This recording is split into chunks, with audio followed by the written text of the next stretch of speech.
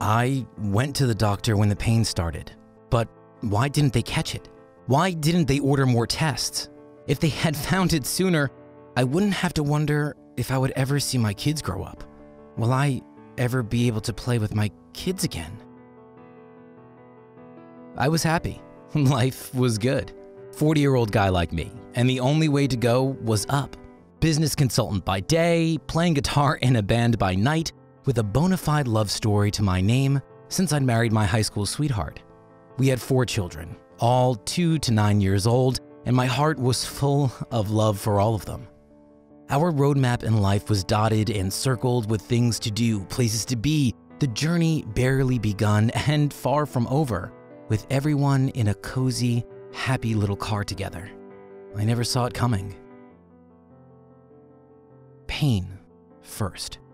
Out of nowhere, right in the abdomen. It was just there, not doing much of anything, but not leaving either, always in the same place and steadily getting worse day by day. This pain was so unexpected. I was the picture of good health. This was just my body having a little hiccup. At that point, doubts were the furthest thing from my mind.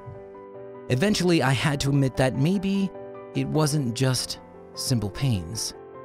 I went to the doctor, who put me through an ultrasound. When they pushed the wand over my abdomen, there was a sharp, sudden spike of mind-numbing pain, but the report turned up clean. Had I just been imagining things? Every part of me wanted to believe that, and I did for a handful of months. I reassured my wife, didn't bring it up with my kids, trying my best to calm myself by calming my family. But by October, the pain was hitting so hard that I'd have to lie down throughout the day. Over-the-counter pain medication refused to work anymore. I found it harder to play with my kids and skipped more and more sessions of band practice because I began to lose weight, energy, and appetite. My once active life fizzled out like a dying fire, and it took my morale down with it. Finally, I couldn't take it anymore, so my wife and I went to the emergency room, hoping that they could do something, anything. I was put through a CT scan, and that's when they found it. The tumor on my pancreas. Okay, I thought, calm down. Just because it was a tumor, it didn't mean it was cancer. I think my wife was holding on to the same anchor of reasoning, and when we met the surgeon, our beliefs only grew stronger. It was operable, they said. This would be fine. It had to be fine. When I went into surgery, the surgeon found that the tumor was much larger than they thought, the size of a grapefruit. Thankfully, I didn't have time to be worried because I was out, and the surgeon did an excellent job of removing the entire thing in one go. I thought that the worst was over. It was a simple case of getting rid of the bad stuff, right? No tumor, no problem. But the doctors called me in to say I had stage 3 pancreatic cancer. They said, yeah, the surgery worked and bought me more time, but ultimately, it was going to be fatal. Chemo or radiation were options, but they didn't think it would do any good. Would probably just make my last moments more painful than they had to be and take away quality time with my family. I couldn't talk, couldn't even process their words, let alone trust myself to ask questions. As we moved rooms and met with a nurse who explained the treatment options if I still wanted them, I looked to my wife, who'd been quiet this entire time. What I saw broke me more than the news had. She was crying, the tears falling openly. This was so unfair. I'd been healthy as a horse before this, no issues, no family history of cancer. We went home quietly. Pancreatic cancer had a dismal survival rate. The odds were so tremendously against me, supported by all the facts and figures out there. Why hadn't my doctors suspected my symptoms when the pain was just starting? Why hadn't they ordered more tests? Not only was it affecting me, but my wife as well. her pain, her hurt could have been avoided if they'd caught it sooner. The cancer was so deadly because it was often detected so late. I was transferred to a cancer center, but that ended up being a bust. Since I wasn't feeling too great post-surgery, chances were tough if I could even withstand chemotherapy. It was either do the treatment and suffer or don't and enjoy what time I had left with my family. Things plummeted when another report showed the tumor had returned. My hopes and dreams started to disappear. My wife was always right there beside me, but even she was scared for the future. I felt like I'd run out of runway. Were these really my only options? I suddenly could not imagine the rest of my life.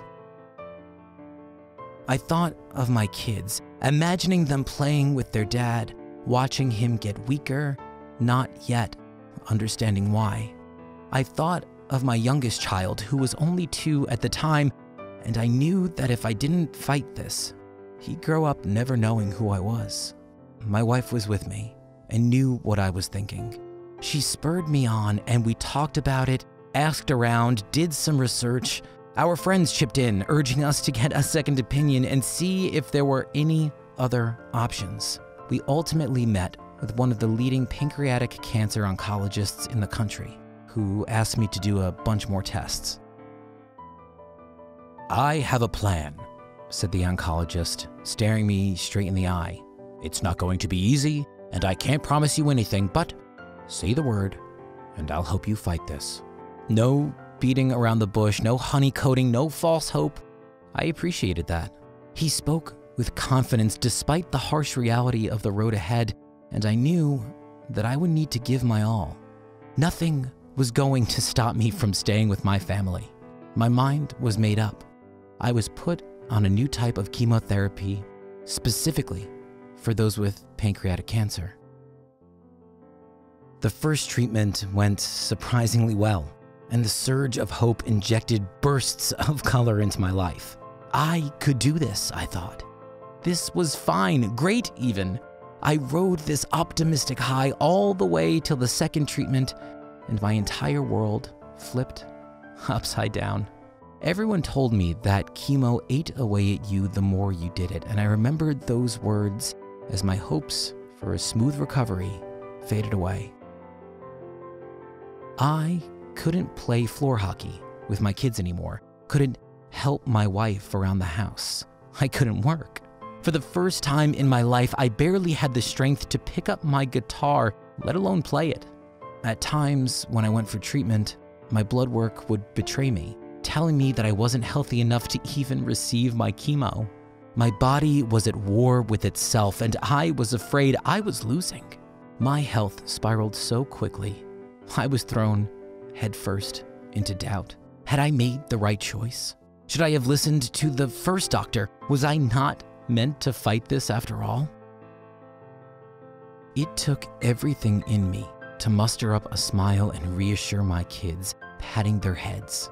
I did this automatically, mechanically, and it wasn't until one day I saw my wife do the same that I realized I wasn't the only one hurting.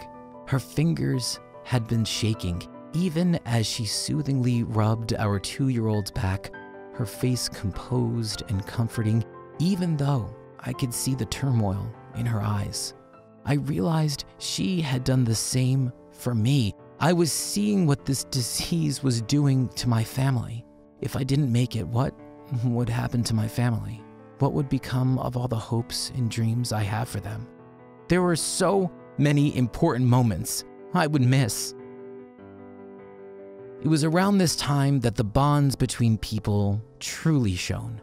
Friends and relatives burst forth from the woodwork, offering their time and energy to drive me to my treatments. They'd helped make meals for my kids, take them to school and to play dates. Our neighbors supported my wife by doing our shopping and laundry. They all had busy lives too, but it's amazing to see how they made so much time and effort to help us. The community rallied around us, and we couldn't have been more overwhelmed or more grateful. The day of my last chemo treatment came. After that, it was down to a waiting game. I got frequent scans to see if the chemo had been effective, if the cancer came back, and potentially worst of all, MRIs to see if it had spread to other parts of my body. This was mentally so exhausting. Every time we got the results, we would be back where we started. But throughout it all, my wife and I always talked about what was next. We talked about next week, next month, next year, plans, trips, events, how nice our kids' graduation would be. We didn't want cancer and potentially bad results to stop us from living. And if I had anything to say about it, it wouldn't. I knew that now. Gradually, these scans trickled out to just once per year. It was like time was being reversed. My weight, energy, and appetite came back. I could do things again, play with my kids, play music, help and hug and kiss my wife. Everything I earned back, everything I did with vigor and the determination to love and value them more every day. The final touch, the final rush of hope and relief came when the doctor said, "We don't need to see you anymore." For 14 years, I've been a pancreatic cancer survivor, and not once have I forgotten that. I've decided to share my story and help the PancOne Network fund research, raise awareness, and support the effort to increase survival rates. Today, the average survival rate is only 8% and is almost unchanged in 40 years because research is underfunded. If you are able and want to support the research, please click the link below.